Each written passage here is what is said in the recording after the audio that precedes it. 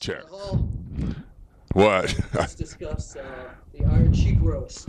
I was Iron Sheik's night. I had first time I ever really got to meet Sheik. I was honored to be part of the crowd, and he deserves all the accolades that he received. Now, you came into the room and you were being Scott Hall. You were having a good I time. have a tendency to do that. You know, I'm a little bit too old to be changing my ways now. Yeah, and one of the comedians made that horrid remark about Owen Hart. Yeah, you can say whatever you want about me because most of the bad stuff's true, but I just think that it gets me upset thinking about it now. The guy's going to make a joke about a dear friend of mine and the way he died. And we've already lost a lot of guys in wrestling, but some of those guys kind of threw their own hands, you know, by doing what they were living their lifestyle. Owen wasn't one of those guys.